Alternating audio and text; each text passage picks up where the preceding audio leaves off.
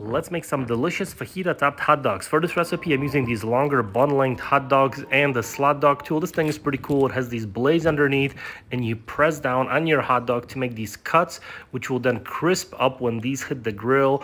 And check this out. Nice little crosshatch pattern. Flip it over, repeat on the other side, and these are ready.